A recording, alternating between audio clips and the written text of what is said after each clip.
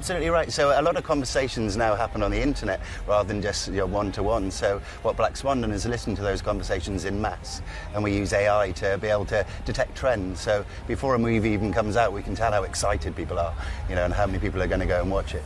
Which is quite interesting when you think about Hollywood. So many movie executives thinking they can predict the next big thing, but there's been flop after flop for many decades. But you now, even though you're not close to the content in the traditional sense, you think you can tell more about what's going to be hit versus a Hollywood executive? Yeah, and that's a great question. So humans are brilliant predictors, but we do tend to get it wrong every so often. Machines are a bit more consistent, so whereas we don't necessarily understand the magic, they certainly know more mathematically what's likely to happen, so a bit more consistent in our predictions. Taste buds, let's get down to quinoa. I mean, I must disclose I'm a keen fan of quinoa. Oh, I love it. But how could you tell that food innovation and food taste would sort of veer off in that direction? So early trends start by sort of enthusiasts in places, cookery websites and, blogs where people are trying new food. So these early trends start in these strange places in the internet where people get more and more enthusiastic. We then just measure their growth and can forecast it out in the future to see when it's going to become, something quite big which a brand can act on. You can see how enthusiastic advertisers and marketers would be about this information.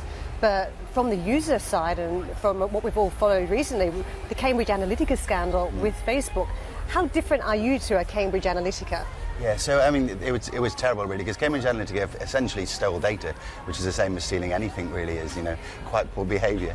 But also Black Swan is really just interested in trends, so we're not really interested in individuals, we're more really looking at where trends are going and what people are likely to do in mass, rather than, as a single person, which means you don't kind of end up with that scary thing where you're trying to influence an individual person, without their consent. How political can you get though? Because one of the messages here was that it's okay to be very close to the consumer, very close with targeted marketing, but if it's about politics, hey, hands off. This is a no-go zone now for many people.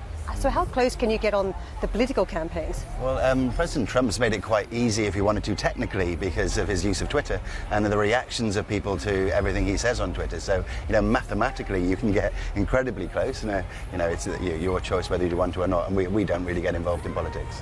What does GDPR mean for you? The new European data protection rules are coming to force. It feels as though you now need the consent of many users across Europe.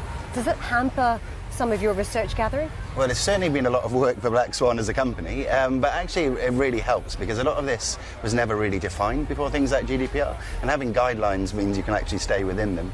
I mean, for public posts, which is what we really focus on, by posting you're sort of opting in anyway. So a lot of our work, we don't specifically need to search for GDPR because people have actually said, I want you to hear this. Necessarily. I mean, around Facebook, we all had the ability to change our options and adopt some level of privacy. So doesn't that stop the amount of information that you can take from a social media website? Yeah, and it should. If people are putting their private Facebook things, we shouldn't really, have anything to do with it. And the forums are really the more public forums where people are posting on, a blog or Twitter, where people are deliberately posting publicly, and that's really the only information that Black Swan tends to mine. Are you doing anything with in-store data?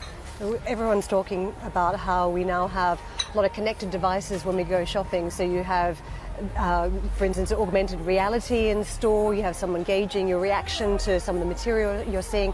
Is that the next frontier? You can mine that type of data? Well, you've hacked the Black Swan business plan. So yeah, having this social information is really, really useful. When it becomes great is when you can mix it with in-store data. So sales data, for example, now we can actually accurately predict sales 6 months in the future because we've matched it with that social data. But the same with anything, footfall or VR, anything. We can mix the data together and make sort of long-term forecasts about how that will behave.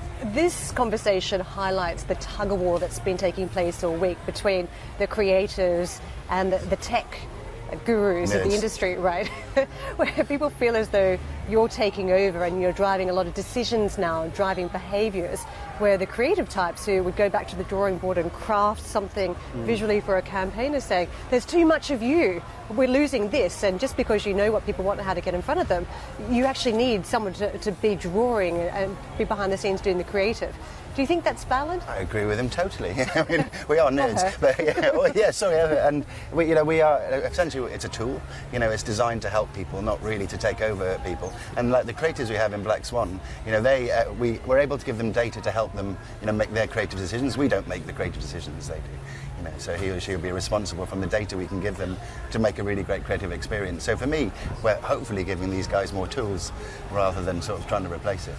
Edelman had some research out this week poised for Cannes Lions, and a message to the industry, which is the trust that's been effectively taken away from social media after everything we've seen, and we're still uncovering the worst of it. I think there's still more to come, and we see this in this drip feed process.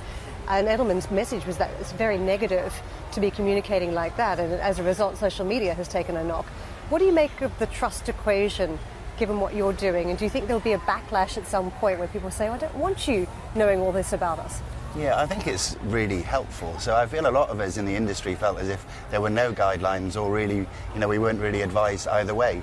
I mean, of course, it's, put us under a lot of spotlight and made us sort of make sure they're asking a lot of questions. But, now we actually do have guidelines and people worrying about these things. It means you can't put your foot in touch, accidentally.